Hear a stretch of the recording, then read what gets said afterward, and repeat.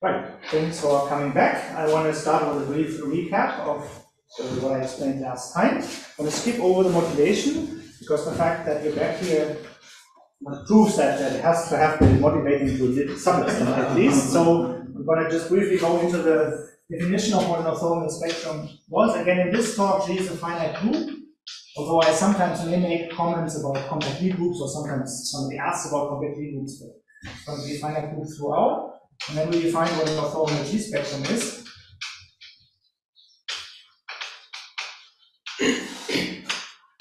So this is a continuous-based functor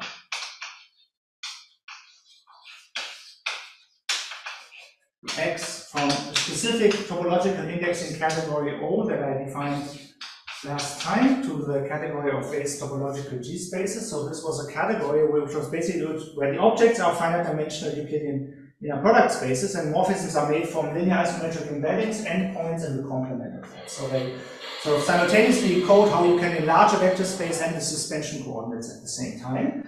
So the main point was that I actually had a precise and correct definition on the board last time. It's not terribly important that you have memorized this definition for what I'm doing today. So the main point is that such a functor gives you the following structure. So if you have such a functor, in particular, you get a base G cross O of V space X of D. So if you just evaluate this as the inner product space, you get a G action because we landed in G spaces, and the orthogonal group action are actually the automorphisms, basically the automorphisms of V in that category, and they convolute because you have a functor. So you get one of these for every inner product space V.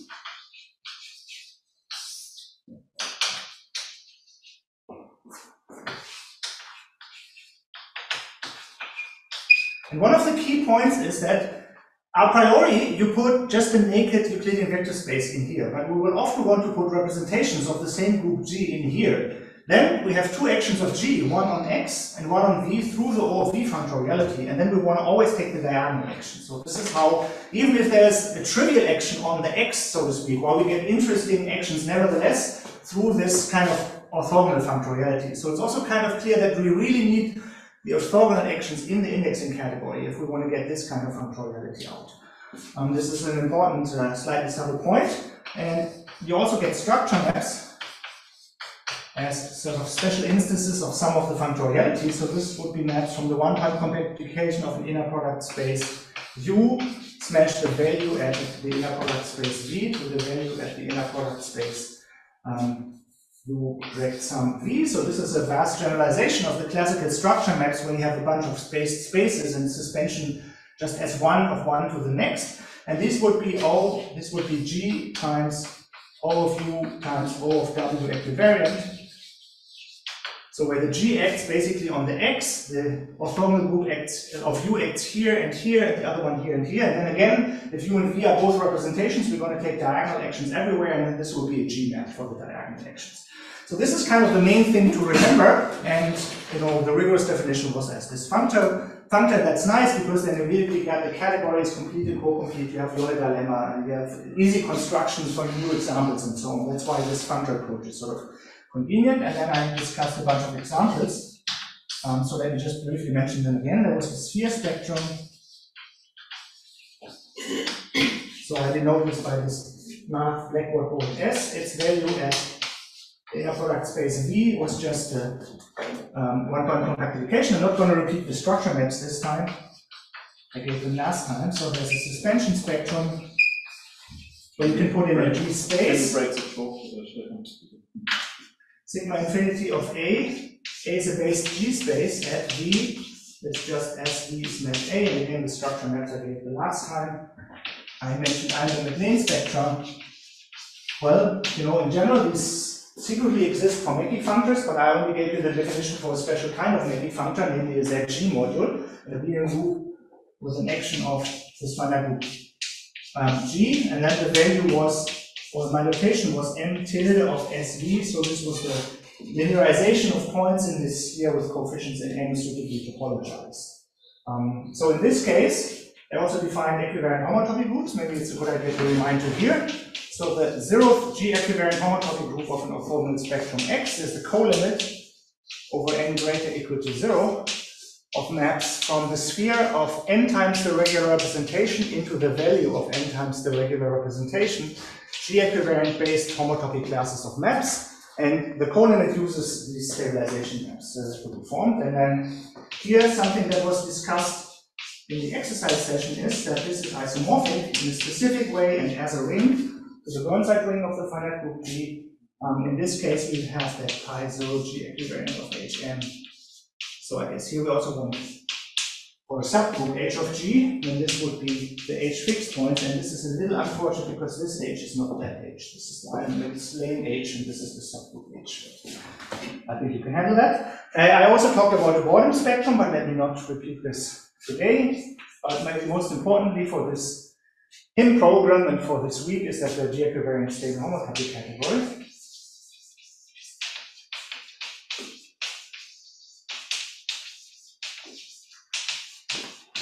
There's the localization, so my notation would be SHG. So you take this one category, this category of orthogonal G-spectra, and you formally invert the stable equivalences.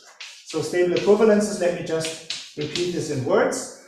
This definition also makes perfect sense when you place 0 by some other integer, and you have all the subgroups. So morphism of orthogonal G-spectra is the stable equivalence. If you get an isomorphism, not just on pi 0 G-equivariant, but on pi k for all integers k, and h for all subgroups h. And then you localize, and this is the G-equivariant stable homotopy category. Okay, so now I want to go a little bit more into the triangulated structure. So one of the theorems that one can show is that the category SHG becomes a triangulated category in the following way.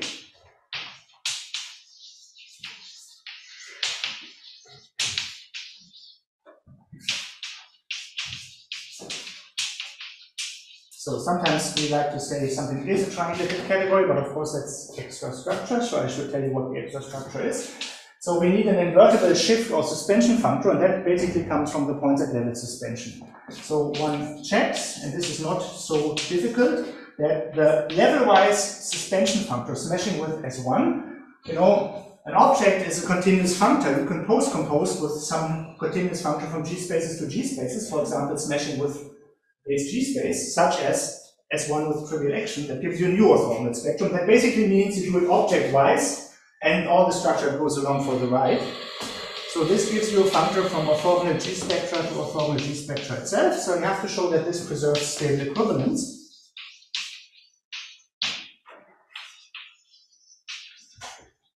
And descends to an autoequivalence.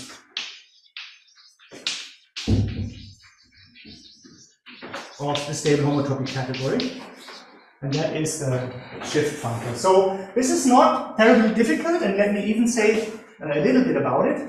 So there is actually a specific isomorphism that I call the suspension isomorphism. This also came up in Agnes's talk, which relates the homotopy group of some orthogonal spectrum in one dimension to the homotopy group of the suspension in the next dimension. So when you suspend, the dimension goes up, and it's really on representatives. You just smash with the identity of S1, because the sphere smashed with S1 is another sphere, and here we're defining the suspension level-wise. You just take a representative, you smash it with S1. There is a little bit to show that this does give an isomorphism, but it's not terribly difficult. And then this in particular immediately implies that this preserves stable equivalences, so you get an induced functor downstairs. And also showing that that's an equivalence is not terribly difficult, because you can pointwise do loops. That's a functor in the other direction, which is adjoint. Unit and co-unit are isomorphisms on homotopy groups, hence stable equivalences. So this is not like a difficult thing. It's a bunch of routine steps you have to go through. Okay, and this is sort of in topological examples where you would expect the shift to come from suspension. What are the distinguished triangles? In some sense, they're also the standard distinguished triangles whenever a triangulated category comes from topology, from some kind of spectra, but nevertheless, let me briefly remind you how these standard examples come about. So the triangles arise as follows. We need a morphism in the category before we localize. So that f from x to y, the morphism of orthogonal G-spectra. And then because we have an actual morphism and not just a homotopy class or a morphism in the derived category, we can form the mapping cone at every level. form the mapping cone object-wise. I sometimes say level-wise when I mean at every inner product space. So we define the mapping cone C of F at V as the mapping cone of the map, the reduced mapping cone F of V from X of V to Y of V. And you know that's this, by definition, that is X smashed with the interval 0, 1, where the interval is pointing at 0, so that's really a cone of the thing. And then we glue along F of V copy of Y of V. You know, it's this picture. This is the cone of X of V. And then along here we've glued Y of V. Now we have to, first of all, this carries a G action again, from the G action here, here, and trivial on the interval, and you have to believe me that the structure maps sort of carry along, that this is naturally again an orthogonal spectrum. Also, this comes with morphisms. With morphisms in the category of orthogonal G-spectra before we localized. Namely, Y, it kind of comes with an inclusion, that's the inclusion of this piece into the cone of F, and a projection, let me call this projection and this inclusion, onto the suspension of X, X smash S1, and that's basically, you know, if you collapse this part, then you can see X suspended secretly. You have to parameterize, you have to fix some identification of 0, 1 modular endpoints with S1, doesn't matter which one, take your favorite and use that, but always use the same, otherwise you get trouble with signs. And now, basically, the distinguished triangles is everything that you can get from such a construction by then going into the derived category. So a triangle in the G-equivariant stable homotopy category is exact or distinguished, I don't know what you prefer, if and only if it is isomorphic in the homotopy category to the image under the localization function of a sequence of the form X going via some F to Y via this inclusion to the cone of F via this projection to X smash S1. And you know, it's the usual thing. I mean, if you're at this week's summer school, you know that cones are not functorial in the triangulated category, and you know that you can't just take a morphism in the triangulated category and form its cone. So as usual, you have to sort of lift to the model, form the cone there, and then everything you get as images of such things are the distinguished triangles. It's sort of the usual game. Okay, so this is also one of the things which I really like about the orthogonal spectrum model. It's completely explicit, the triangulated structure. It doesn't get any better than that. Another remark. So in the theorem that this is a triangulated category, it's not only encoded this structure that I explained, but in there is also the property that this category is an additive category, and that comes from the fact that there's already a kind of additivity property before you localize. So let me just briefly explain why. It's additive because the following two facts. For all xi, orthogonal spectra, orthogonal G-spectra, the natural map from the coproduct of a functor to the functor of a coproduct, I and I, so I could be any indexing set of pi 0 G equivariant of xi to the 0th G equivariant homotopy groups of the coproduct, which is pointwise the wedge in this category, so this is always an isomorphism. The way you prove that, or the way that I like to prove that, is that you first show that such a cofiber sequence always gives rise to a non-exact sequence of homotopy groups. If you've ever seen the non-equivariant proof of that, the equivariant proof is exactly the same. There's no extra complication in that. So a cofiber sequence gives a non-exact sequence, and then for finitely many summons, you obtain this by just looking at the split cofiber sequence, the inclusion of a wedge summon into two things, and then you need some like colimit, filtered colimit argument to get to general things. For additive, we only need the statement with two factors anyhow, because this, in particular, we can do this not just for pi 0, but for arbitrary integers and for all subgroups. So in particular, this implies that the canonical map from the coproduct to the product is a stable equivalence. And then because coproducts and products are fully homotopical for these equivalences, they become coproducts and products in the homotopy category where this becomes an isomorphism. So this is why it's additive very roughly. And for this part of the story, if you've seen this without a group, there's no extra complication. It's the same difficulty with a group. Okay, so there's one new feature here. This was the equivariant additivity, but I guess I'll return to that at some later point when I talk about change of groups. Then that's probably going to be the last lecture. No longer today. So then let me talk about the smash product just a little bit. I would actually define it, although it's not clear that this would be a valid definition for everyone. Okay, so there is a symmetric monoidal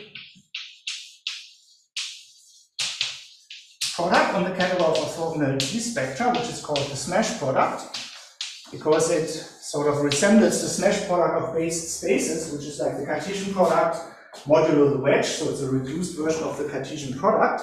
So this standard notation is this symbol, which of course is not text as smash. LaTeX doesn't know smash by default. It's the wedge, right? I think what it is. So spectra G cross spectra G to spectra G. And it really is a construction that exists first without the G, and then if there's a G, then you just let it act diagonally. So, you know, a G spectrum is just a G object in spectra. So if I give you a smash product for a formal spectra and I have two G actions, I can take the diagonal action. That's what it is. It's as simple as that. There is no like equivariant smash product really. It's the non-equivariant smash product with diagonal action. So what is it? So this is the Day-type convolution product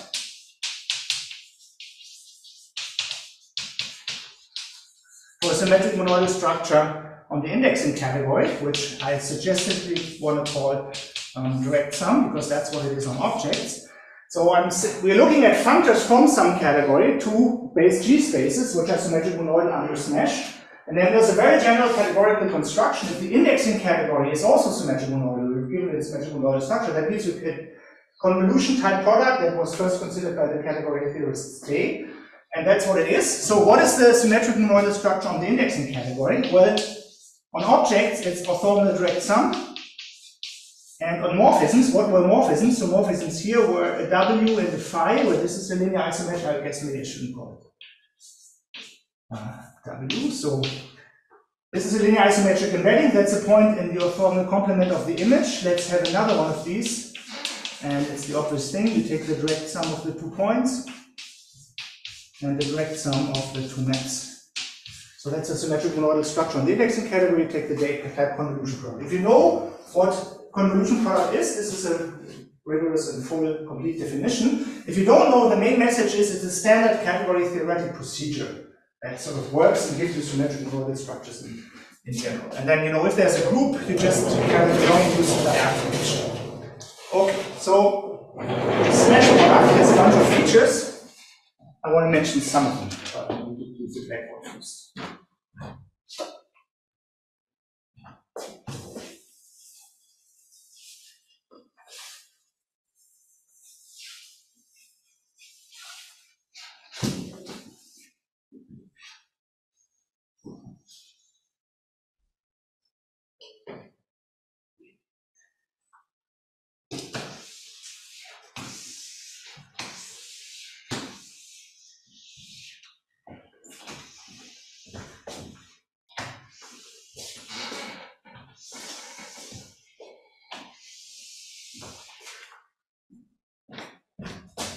Okay, here's some features of the smash product. But first of all, that it's nicely compatible with the suspension spectrum functor.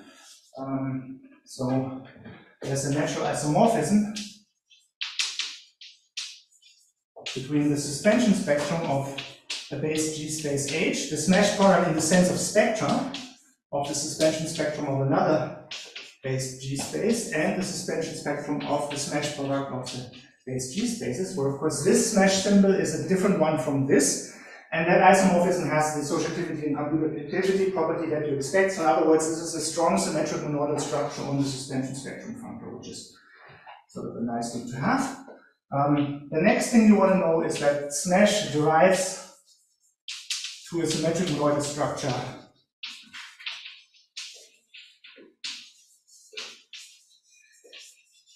on the stable homotopy category. And this is a point where there is actually a little bit of work to do. And the work, again, with the group is similar to the work you already have to do without the group, just there it is a little bit more complicated. And the situation is somewhat reminiscent of how this goes in the derived category of just a commutative ring. The tensor product of complexes is not fully homotopical for quasi-isomorphisms in both variables, so you have to do something. In algebra, what you do is you argue either with projectives or with flat modules, depending on your taste, and you show that every complex can be approximated up to quasi-isomorphism by a complex of projectives or flats, and then for those, it is homotopical. And this is a sort of similar procedure you have to do here. You have to identify a class of orthogonal G-spectra, which you might want to call flat, for example, for which smashing with them does preserve all stable equivalences, and then you have to show that there's enough of them, that everything is stable equivalent to one of those. This is basically what you need to do, and this does take a little bit of work to do all the details, but it's also not so terribly bad. And hence we have a tensor triangulated category. That's sort of the upshot of this. SHG becomes a tensor triangulated category. But of course, what's really happening here is that when we localize not in the one categorical sense, but we localize in the infinity categorical sense, we have a presentedly symmetric monoidal stable infinity category from which the rest will follow. I mean, that's really what's going on, but not everybody knows what stable infinity categories, and you're not supposed to know this. Okay. Good. Some more comments about this category. So the next kind of important remark is that the homotopy group functor Pi0G and even Pi0H for all subgroups is very nicely representable in this derived category. So for a subgroup H of G, the functor, the suspension spectrum of the orbit G mod H, so I take sigma infinity plus G mod H, meaning I take the G space, the transitive G space G mod H, I add a disjoint base point, I take the suspension spectrum. So this represents the functor Pi0H. So in other words, there's a natural isomorphism between morphisms in the G-equivariant stable homotopy category from sigma infinity plus G mod H and some other orthogonal G spectrum X to Pi0H of X.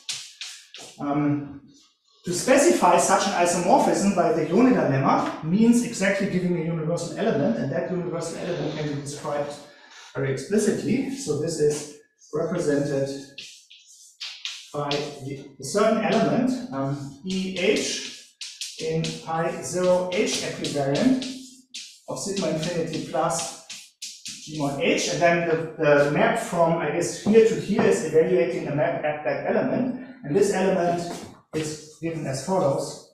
It's the class of some map, so I have to give you an element in here, so I should give you an H equivariant map from some representation sphere to the representation sphere slash G mod H.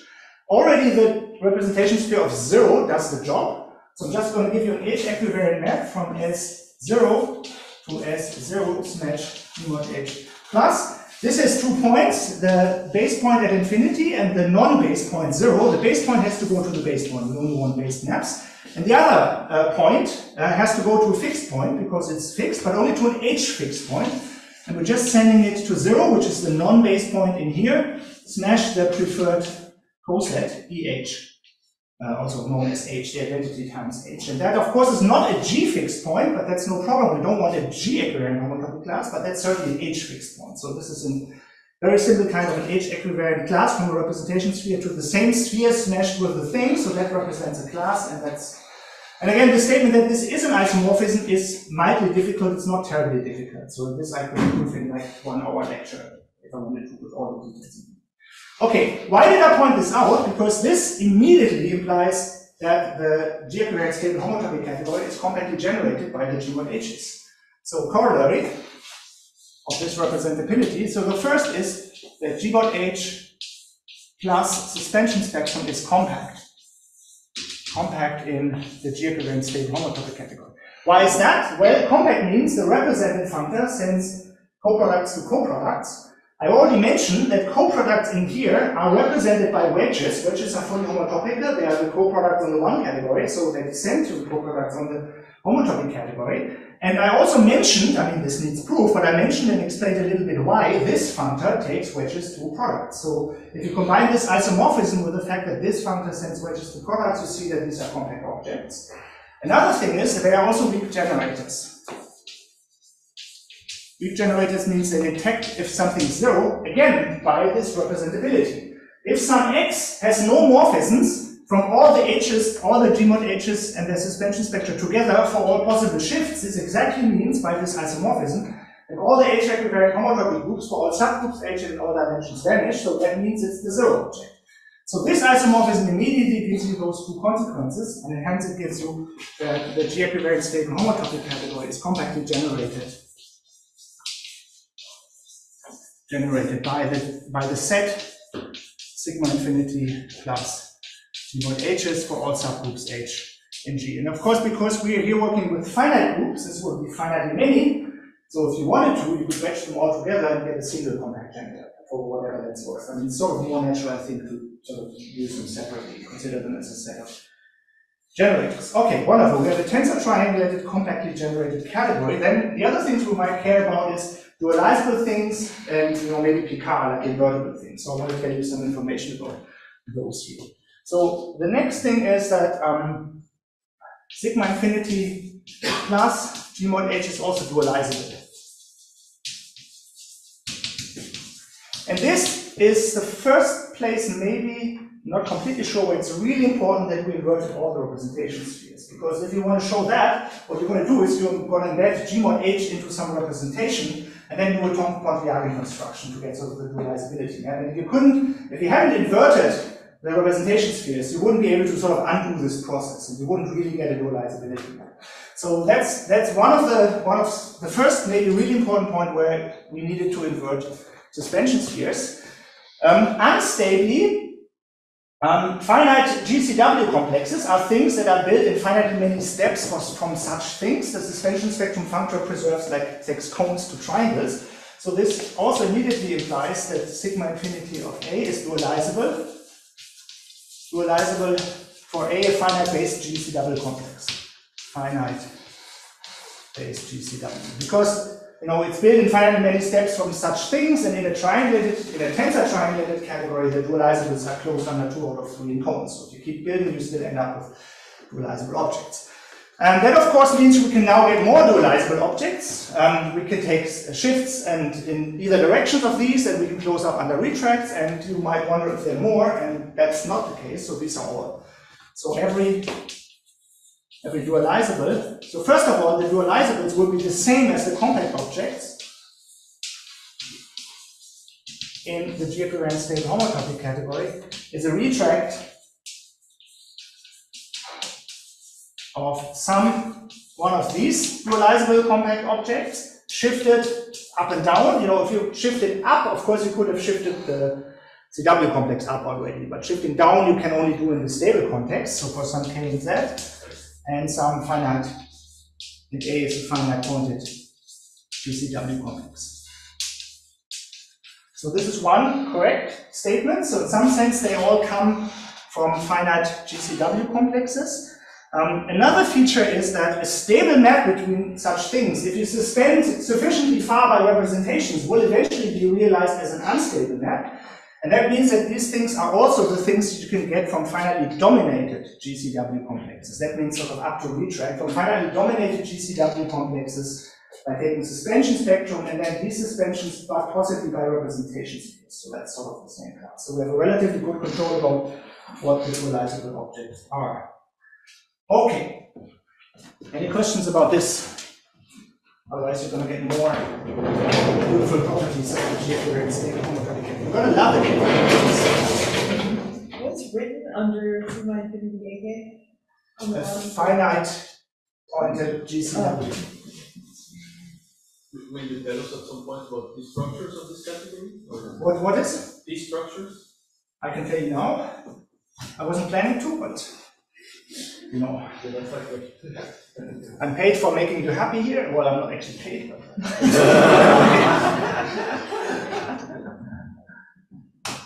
okay, so let me tell you about the T structure.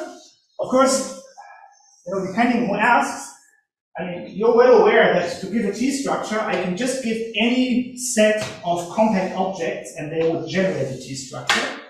And if I give some extra properties, that will generate a nice T structure, but I should probably be asking about the specific one that sort of I have in mind. So here is another comment. The classes of spectra. So first of all spectra X in SHG with the property that the homotopy groups vanish in negative dimensions, but for all subgroups. So the ones with the property that IHK of X is 0 for all K less than 0 and all H subgroups of G. This is like the connective part, one class, and the opposite one, the class of all spectra such that pi K equivariant of H is 0 for all K bigger than 0 and all less than HD. So these define, what are the words? Define a T structure, but what is the word when it's like you see everything? The ion and the coion? Yeah, the ion and the coion. What's the word? The adjective when they see everything? There are no objects that Non-degenerate. Non-degenerate. Also has a good adjective. Non-degenerate T structure with heart. So the heart's supposed to be in a Abelian category, the intersection of those things. So what is the heart? Well, first of all, what is it tautologically? It's the X such that pi K H of X is 0 for all K not equal to 0 and all H less than equal to Z. So the things which look like Eigen-MacLane spectra, and they are Eigen-MacLane spectra, which have their homotopy concentrated in degree 0 only, and then there's a functor to this, which takes the collection, I like to write it denoted by pi 0 underlined, but it's really the collection of all the pi 0 H's together with all the natural structure that they have. And I haven't yet talked about the natural structure, but this might come up in the exercises, or maybe I'll talk about it next time. These groups will naturally be related by restriction maps, conjugation maps, and transfer maps, and they will satisfy the axioms of what's called a Mackey functor for this group G. So if you not only remember these abelian groups, but also the natural maps that they are connected with, and this is actually literally the natural maps. So all the things that are natural, homomorphisms in orthogonal G-spectra, then you land in G-Mackey functors. And this is an equivalence of categories. So in that sense, the heart of this T structure is the category of G-Mackey functors.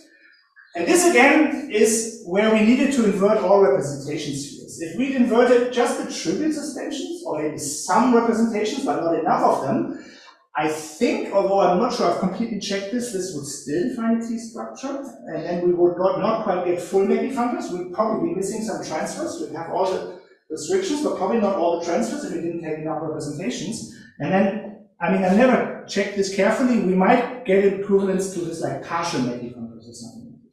In particular, if we only inverted the trivial suspension, I think we'd just be getting coefficient systems. Okay, John's nodding, that's already reconfirming. I only checked this carefully, like in the most interesting case where you do everything, but it seems likely that this still works in the orthogonal spectrum model. Okay, did this answer your question? Yes. What are interesting cases when you talk about interesting cases? You mean of other? No, when you said you checked it in interesting cases. No, I checked this case. Okay. Where you invert everything. Okay. And it seems quite likely. There's always a little bit. I'm working in a particular model, the orthogonal spectrum model, and then to be really sure you want to go through all the steps. Even if in some other model this is still true. Yeah, it's not exactly the same model, but I'd be confident that this is what's happening.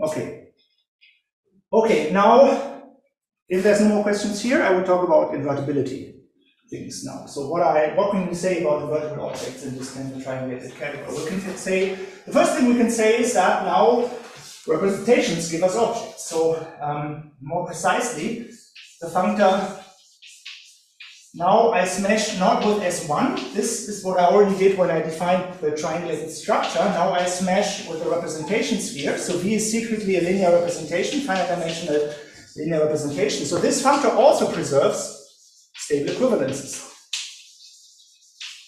And the way you show this is a generalization of Y smashing with S1 preserves stable equivalences. This functor also has an adjoint. It's like V loops maps out of SV. You have the unit and the co-unit of the adjunction, and you can show with an argument that's a little bit more complicated, but not terribly more complicated, that co-unit and unit are always isomorphisms on all equivariant homotopy groups. And that means that both functors are fully homotopical and they descend to adjoint equivalences on the level of triangulated categories. So this implies that if I don't even have to sort of derive the functor, it preserves all equivalences, so it directly descends. So this becomes an invertible functor.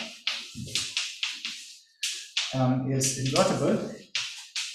And I mentioned earlier that smash product with a suspension spectrum is basically the same as level-wise smashing with an object. So if you have a base G space, you can take an orthogonal spectrum and smash it level-wise, or you could take the suspension spectrum and smash in the homotopy category. That's the same, they're naturally isomorphic in the homotopy category. So this in particular means that the suspension spectrum of SV, and sometimes I just write SV for this and not write the suspension spectrum. So this is an invertible object, so this lives in the Picard group of this G-equivariant stable homotopy. Okay, so in particular, if we have another one, we can take one and the inverse of the other, so we get a group homomorphism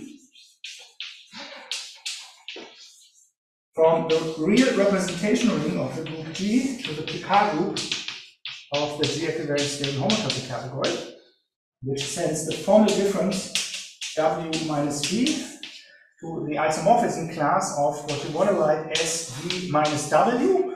And you could write this in different ways. You could say this is, for example, omega W of the suspension spectrum of SV. This would be in the homotopy category isomorphic to what I mean. You could also take the represented functor of W, because that's really the minus W sphere, smash with SV. Or you take the two suspension spectra, you take an inverse of one and you smash them together. So this gives us a well-defined group homomorphism.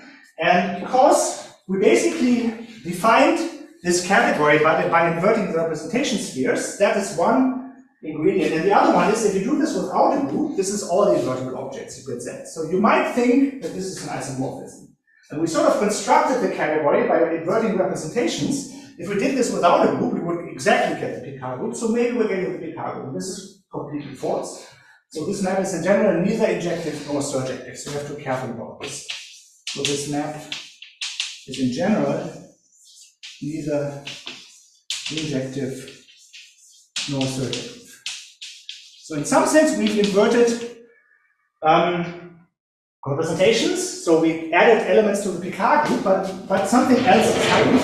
And this is the kind of point which I've sort of known as a fact for a long time. And when I was preparing this talk, I thought, well, I should know an example, and I didn't. So between the last talk and this talk, I spent actually a couple of hours going through the literature and coming up with examples that illustrate this, and I want to share them with you. Not so much because you should remember the exact examples, but I want to give you a flavor of that it's not actually all that difficult to write down the examples. And I hadn't really explicitly seen them before I now looked them up. So I found them by starting from Dieck's papers on the subject, and then eventually you sort of get pointers to where they originally come up.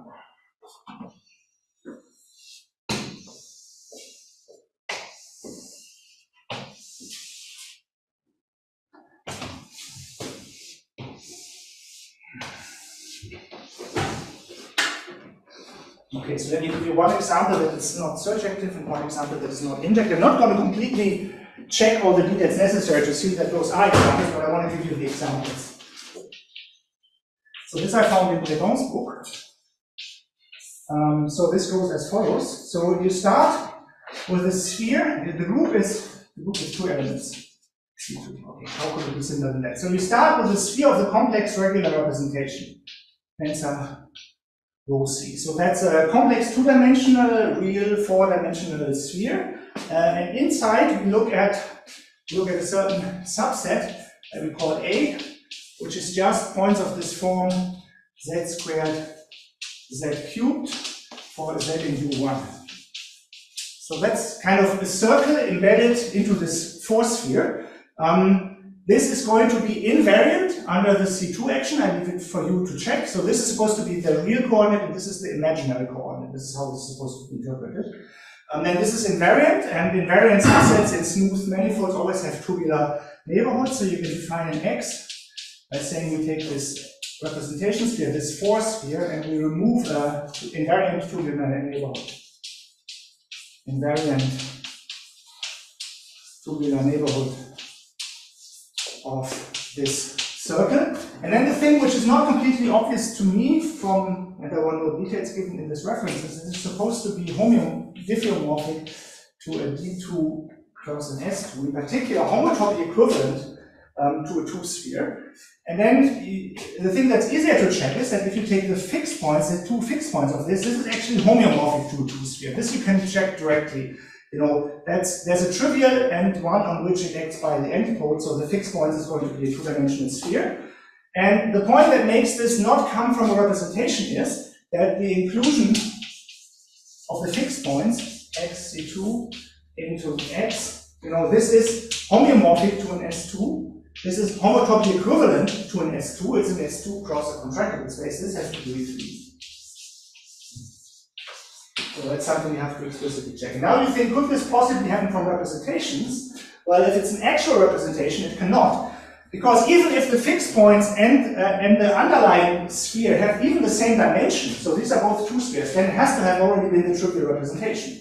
And if it's a trivial representation, they are empty. It's a degree 1 map. So from a representation, you cannot have this phenomenon, and this is not destroyed by going to virtual representation. So this is basically such a thing cannot come from a representation sphere, but nevertheless it's invertible. So this is like compact smooth manifold, so it's a finite GCW structure, so it's going to be dualizable, and this X becomes invertible in the stable homotopy category. Why is that? Well, that's something which I'm not going to have time to talk about, but it's really useful. Later today I will talk about geometric fixed point functors. These are symmetric monoidal functors to the non-equivariant stable homotopy category. And the criterion for being invertible is, first of all, you have to be like compact, dualizable, and then you're invertible if and only if all the geometric fixed points are spheres of some dimension. And that's the case here, because I'm telling you they're both two spheres, the geometric fixed points.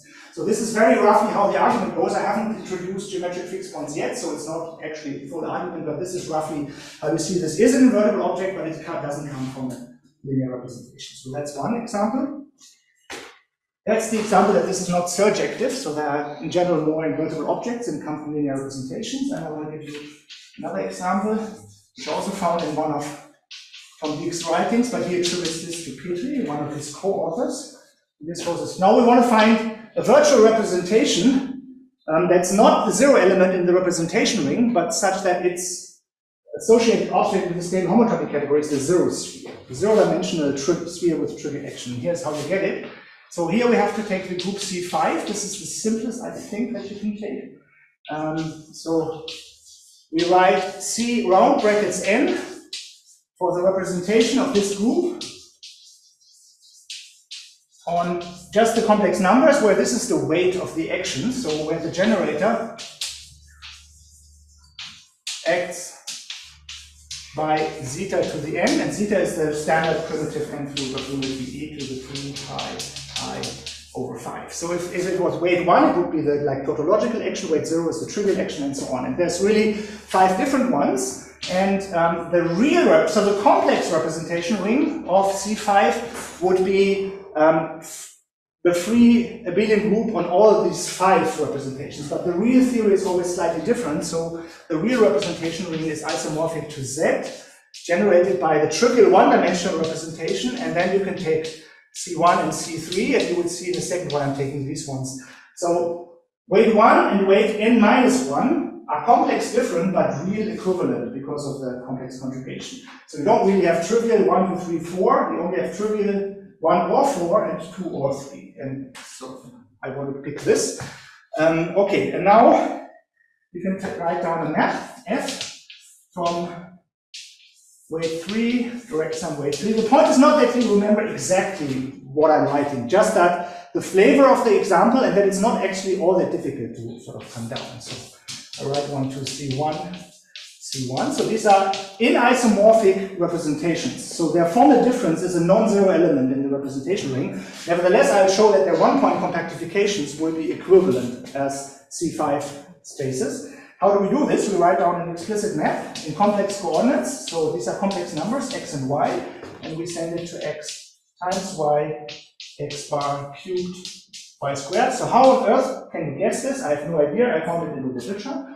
So first thing you need to check, and this you can do if you get bored with my talk, this is C5 equivariant. Where remember, you know, the actions here are by weight 3 and weight 3, and here by weight 1, weight 1. So you have to remember how the groups act. They act differently on source and type. This actually is an equivariant map for that group. So it's not a linear map, as you can see here. I mean, it's very nonlinear. The next thing that's easy to check is that the inverse image of 0, 0 is only the point 0, 0, nothing else. And this means if we restrict it to the unit sphere here, it's not going to land in the unit sphere, but we can normalize this into the unit sphere because it misses 0. So we can look at the map f prime from the unit sphere in C3, grad sum 3 with weight 3 to the unit sphere in C1 and another copy by just taking xy to where we normalize. We take the old map xy and we normalize. So that's still a G-equivariant map from the unit sphere to the unit sphere. And the thing that you then check is that this map as a non-equivariant map has degree 1. While I raise the blackboard, how do you check such things? Well, I don't know how you'd like to calculate the degree. We certainly have a smooth map here. And then one possibility is to look for a regular value, which is the point 1, 0. You check that that is a regular value, and then you see how many pre-images it has. Possibly you need to count with multiplicities, but it will actually just have one pre-image. And this is how you show this as degree 1. And this is one possibility. How you show this map is a degree 1 map. So could you slightly raise the blackboard? Of course.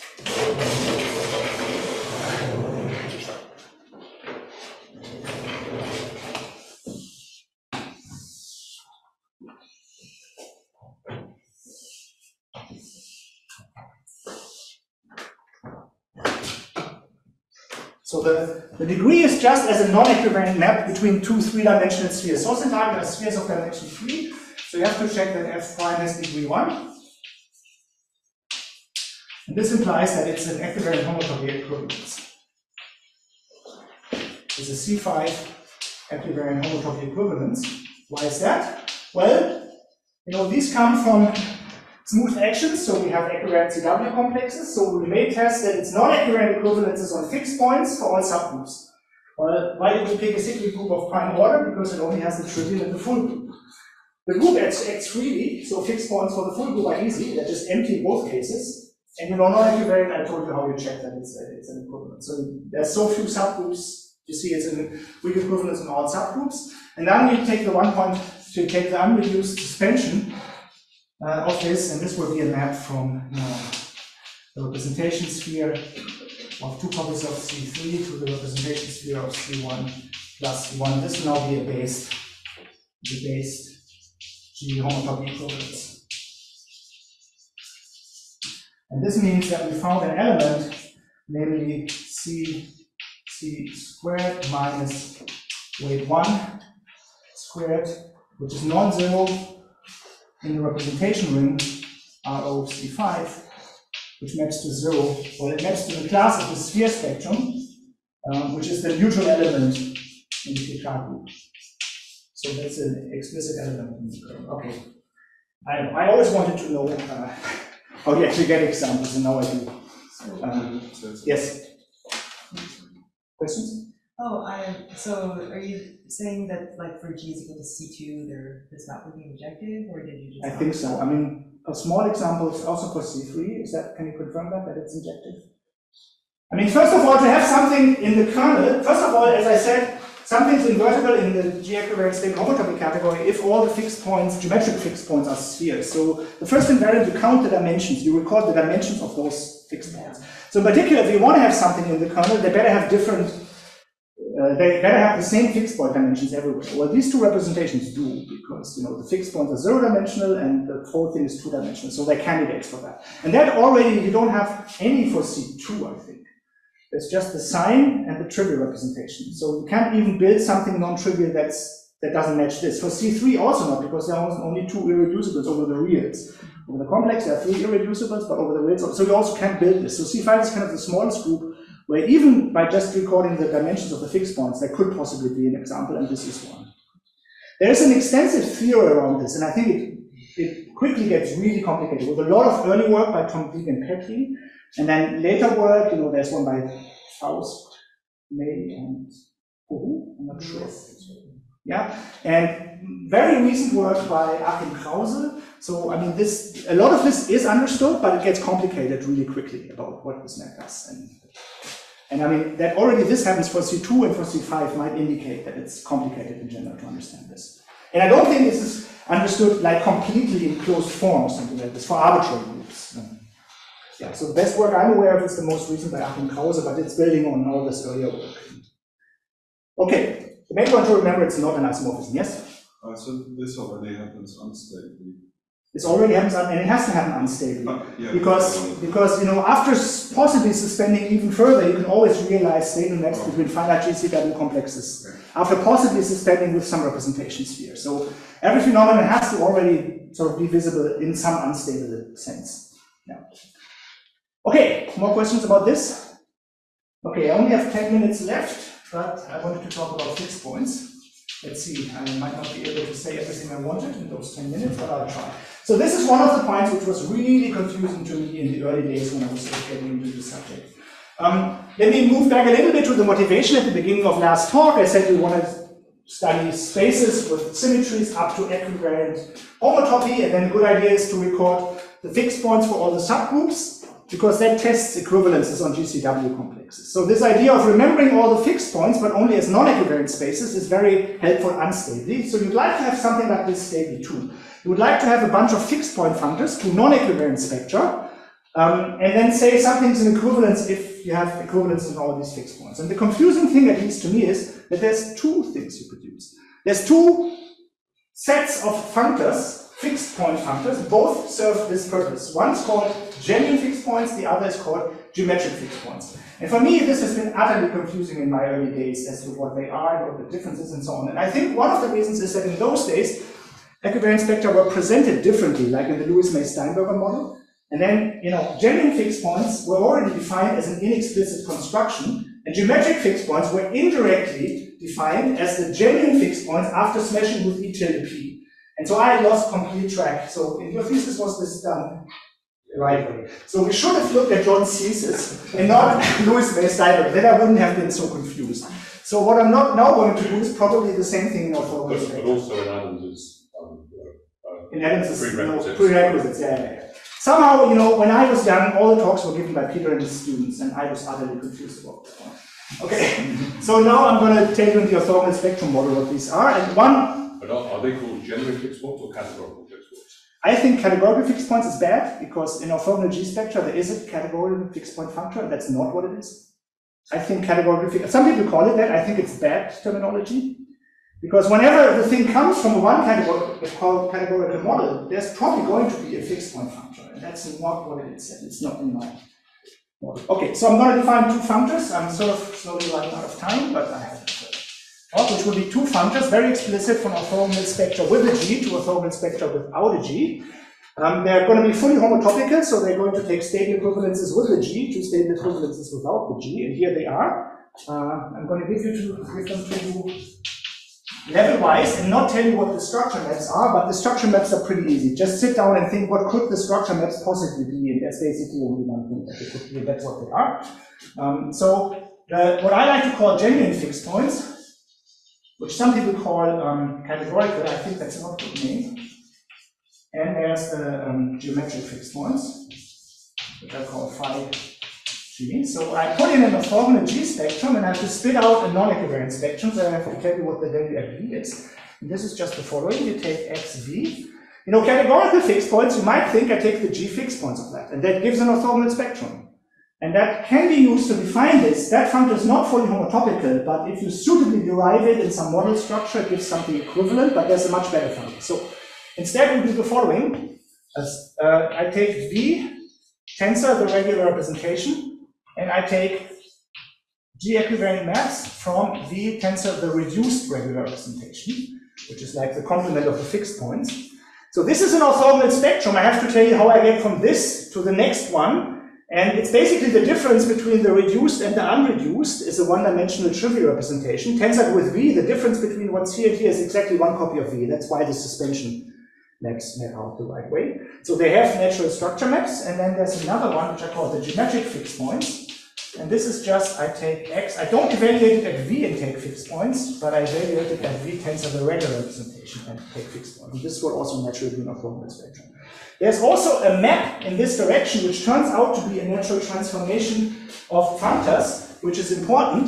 Namely, if I have an element in here, so that's a G-equivariant based continuous map from this space to this space. How many G fixed points does this have? Well, the reduced regular representation only has 0 as its fixed point. When we one-point compactify, it has 0 and infinity as its fixed point. That's still the same if we tensor with V, which has a trivial action. We don't want to evaluate at infinity, that's the base point, because that gets us the base point. But there is this other isolated fixed point, and we just evaluate at that. So if I evaluate at the other non-base point, isolated fixed point in here, I get a fixed point in here, so something in here, and that's actually a natural morphism that plays a big role in theory. Okay, then there's a bunch of things to check. It is relatively easy to see why this functor preserves stable equivalences, and that comes from the following natural isomorphism. So I'm going to do a little calculation, which is not a completely rigorous calculation, because I didn't tell you what the structure maps are, and of course they play a role when we stabilize, but it works out with the structure maps. So suppose we wanted to calculate the non-equivariant zeroth homotopy group of this fixed point spectrum. What do we need to do? Well, we have to look at the definition, and the definition would be colimit over n greater than or equal to 0, and then I have to take n times the regular representation of the trivial group, well, that's r to the n, into the value of this thing, which I write here, net star g of s r to the n tensor rho g reduced into x of r to the n tensor rho g not reduced, and then g equivariant maps. So here I'm just expanding definitions. Outside I take non-equivariant, inside I take equivariant. But now we can adjoin this. This is isomorphic to the colimit in n by adjoining this thing over. And then we have to take G-equivariant homotopy classes of maps. So this becomes maps from Rn, direct sum, Rn tensor rho G reduced into X of Rn tensor rho G. And now it becomes G-equivariant. Sorry, here there was no G, the G was here. And when we adjoin it, it sort of moves outside. G-equivariant based maps. But now you can see why we put the reduced regular representation here. If I add another Rn to this is just Rn tensor the regular representation. So this is the same colimit n greater than or equal to 0 of S Rn tensor rho G. Well, I used to earlier write this as n times rho G, and the value of x n times rho G. And now G equivariant maps, and this was by definition pi 0 G equivariant of x. So I've exhibited to you a natural isomorphism between the non-equivariant homotopy group of the fixed point spectrum and the equivariant homotopy group of the original spectrum. So in some sense, you are taking fixed points and then non-equivariant homotopy groups. This is kind of motivating why it's that. So this was for G, but G didn't play a role. It's true for all the H's, all subgroups. So it holds for all integers K also. So this is in particular showing that equivariant equivalents are taken to non-equivariant equivalents. This is what is from this. Okay. For the geometric fixed point functor, the argument that I know is a little bit longer, because you first have to show if you have an equivariant equivalence and you smash it with a finite, with a not necessarily finite GCW complex, it remains an equivariant equivalence. And that's, I don't know, you have to show it. I don't think it's completely obvious. And then you have to show that the geometric fixed points have this interpretation as the genuine fixed points smash a particular space. This is called E tilde comma subgroups, whatever it is. So it's, I don't know, similarly fast proof that geometric fixed points preserve all equivalences, but also it's not like an unsurmountable difficulty.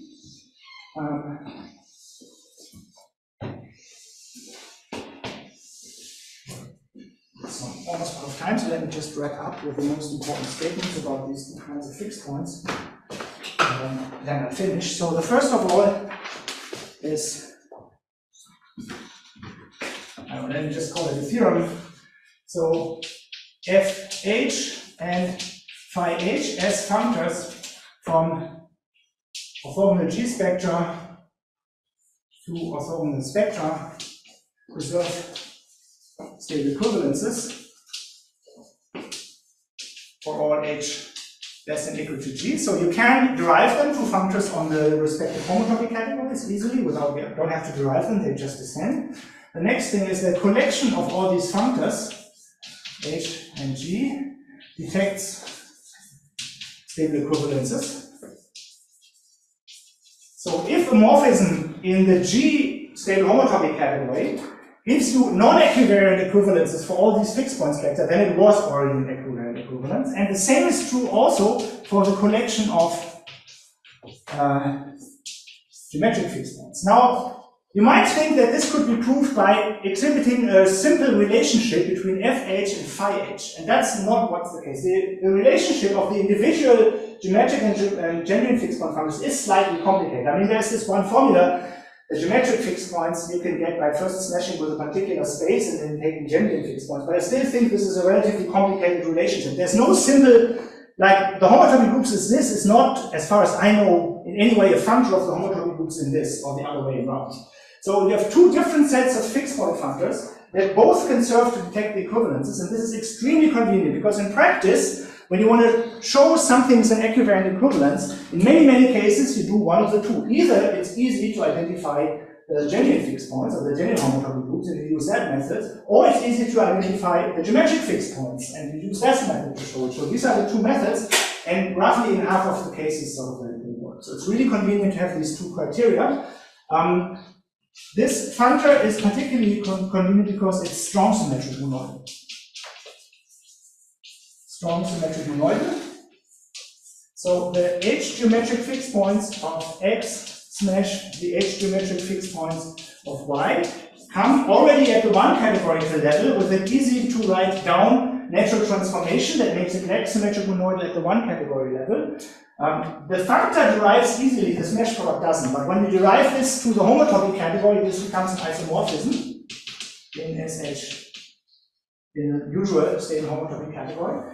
For the geometric fixed points, there's only a less symmetric monoidal structure, so there is a map like this, which again you can easily define already at the one categorical level, then you have to argue by cofactor replacement that it descends, but this is not an equivalence in the one category level, not an isomorphism on the derived level. So this is useful because immediately you see that like ring objects go to ring objects. But this is in its sense much more useful. For example, this is why you can use this to detect invertibility. Clearly, if something is invertible, then it will still be invertible. And because these functors also jointly detect, that's almost the proof that invertibility on compact objects is detected by these functors. Okay, I'm out of time, so I better stop here and thank you for your attention.